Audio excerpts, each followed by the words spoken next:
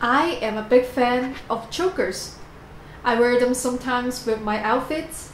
If you're a teenager and you're starting to wear some jewelry, maybe your parent might not be thrilled about it.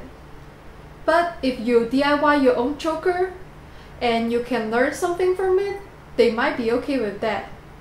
So today, I'm going to teach you how to make your own choker by using a program called OpenSCAD.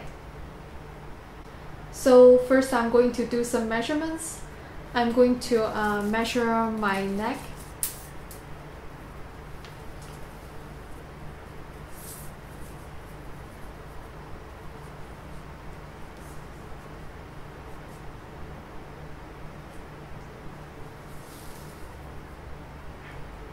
It's about 32 centimeters, so that's 320 millimeters. And I'm going to write it down on my notebook.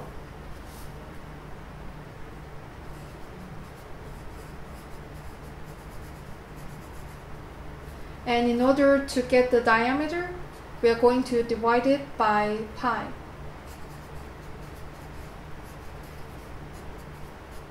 And pi is 3.14.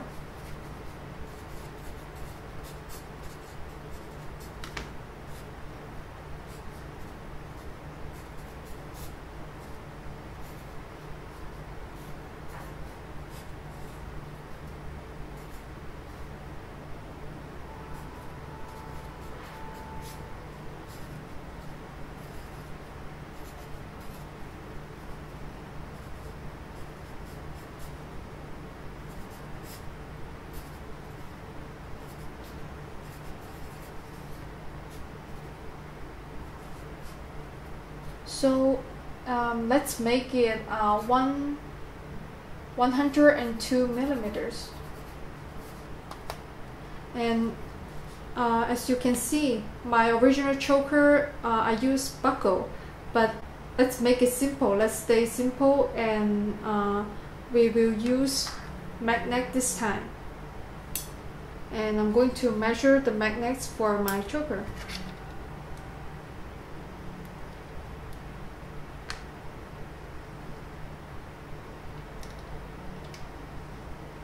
Diameter, let's make it 4 millimeters. It's about 4 millimeters. So magnet diameter 4 millimeters.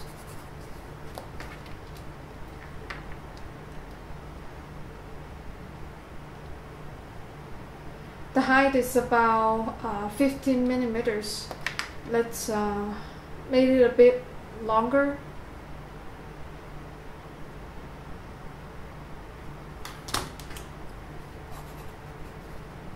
Let's say 7 millimeters.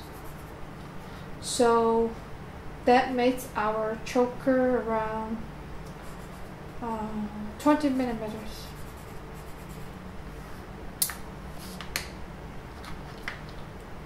And let's also measure the width of my original choker. Let's see the thickness. It's around 2 millimeters. I think that's about right. 2 millimeters.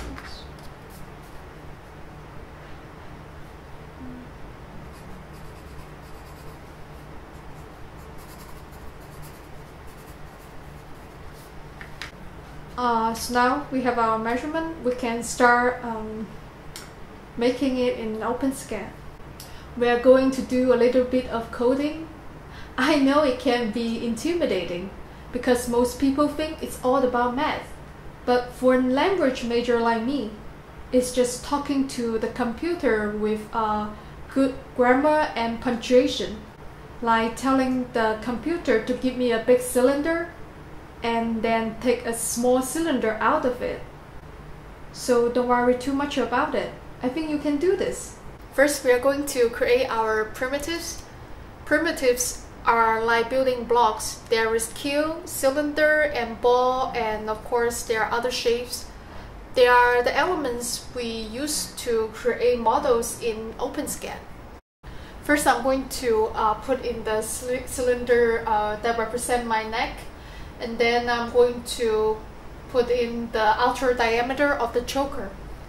So cylinder, height 20, diameter 102, and you always want to put it in the center first, so center true, and the outer diameter cylinder height, same height 20, and then maybe a little bit bigger than the inner diameter, so it will be 100. Let's put it 106. Also center equal true. Okay, and then let's render it and see.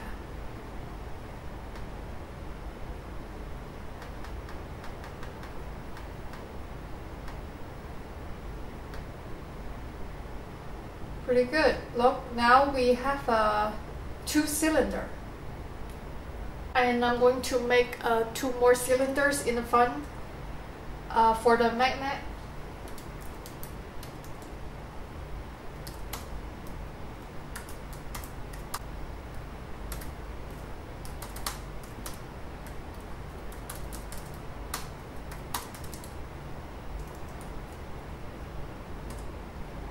And because the other one is identical, so you can just copy and paste this one.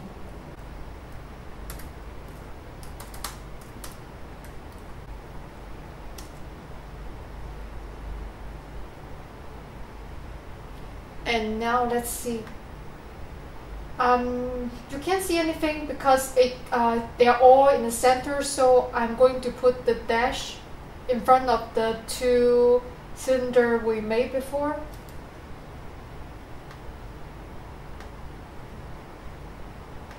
And then you can see it. When you put it here, they will, when you put a dash in front of the cylinder, basically you are just, basically it's like you are hiding the code, but it still exists. So when you move it and render, it will show up again. And then we are going to make some space in the front, like cut through a space in the front. So I'm going to use the shape cube to do it. Let's make it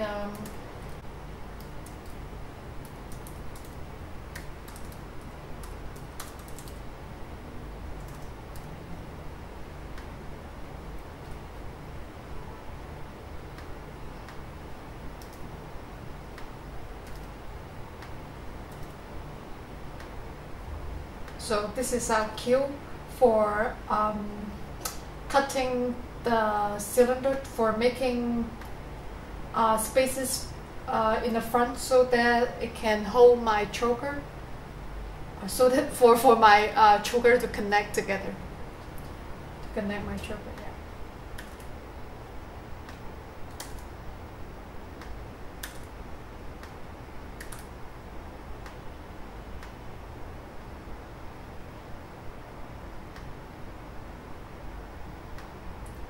So as you can see in our OpenSCAD, you can see there.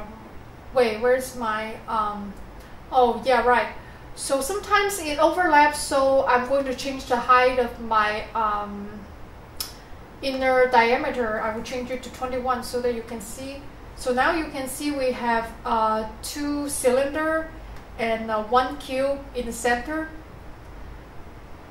And basically these are all our primitives, and now we're just going to move their position to and now we're just going to move it to the right position. And for the cube, we are going to translate it. We are going to we're going to move it through XYZ direction. We are going to use the function translate. For the cube, okay, let's try.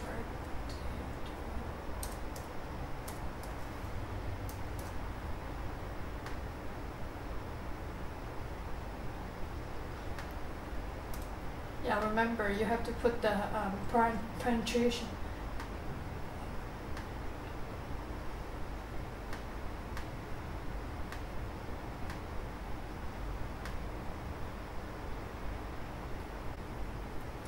And let's move the magnet in the front also. So still translate. Let's maybe also 52. Let's see. Then 2, maybe 2, 2.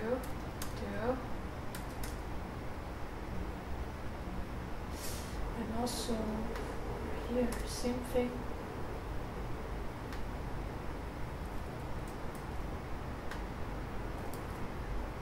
See what happened.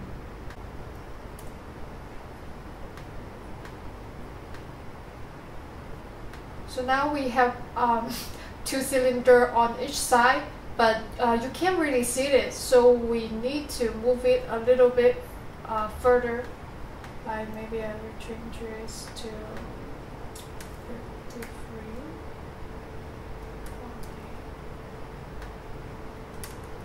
I'll change it to 53.8. Let's see. That's about right. And that's a little bit too close to the cube, so I will change it to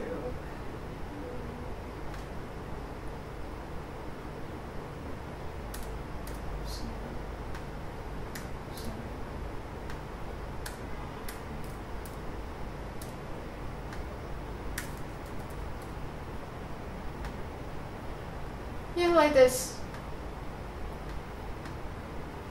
Like this. Now you can see there are 2 cylinders in the front. I'm leaving a space here because I think I'm going to make another cylinder in the front so that it can hold my magnet. So there will be 1 more cylinder actually.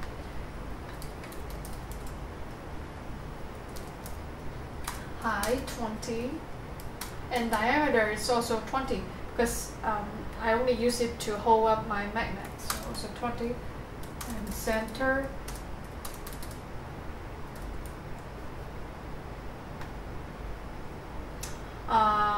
it's in the center, so let's move it to the front also.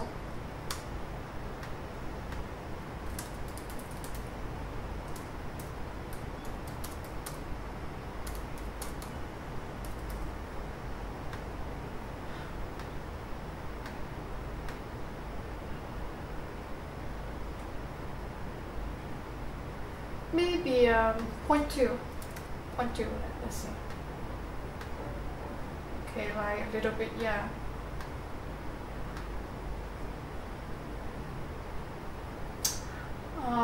And I think I'm going to just scale it a little bit to smoosh it together to make it look nicer when it came out.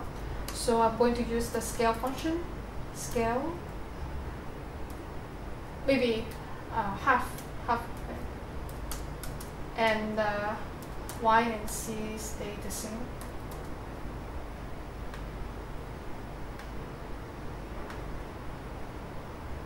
Yeah, looks pretty good, just like that. And now when everything is set, but of course we need to subtract the, we need to take out the small cylinder of the bigger one. So now I'm just going to add everything up. So I'm going to use the function called union.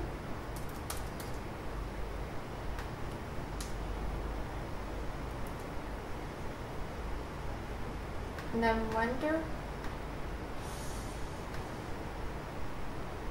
And now everything is put together. But we also need to, as I say, I need to put the small cylinder out of the bigger one. So the subtract function will be different.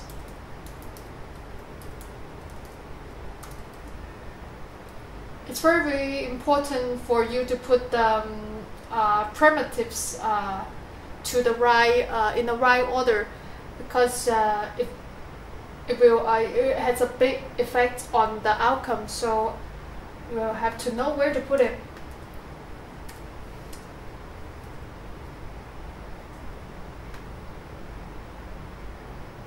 having knot here.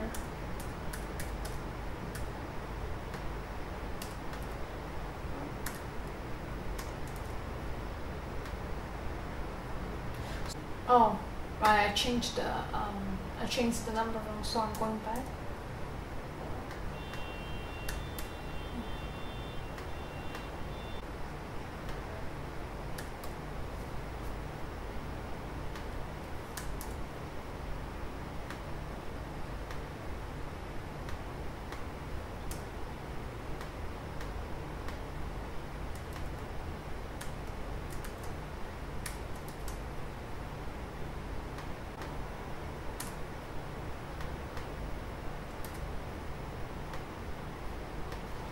So here we go. This is our final result.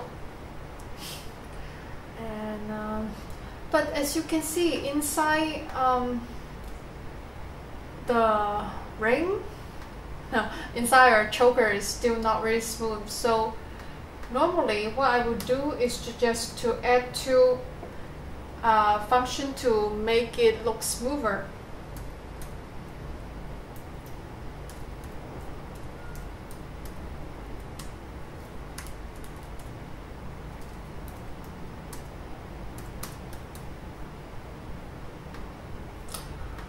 So this looks much better now. See? Inside it looks much better now. And that's it. I hope you enjoyed the video, and I hope you make one for yourself very soon.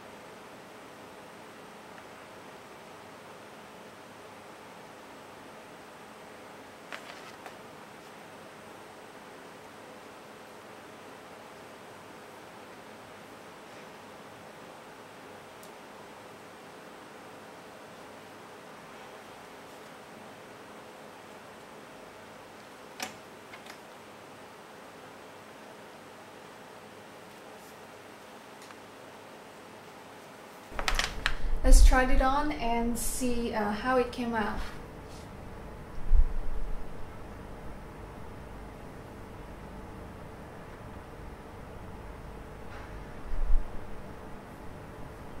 Oh, it fits right.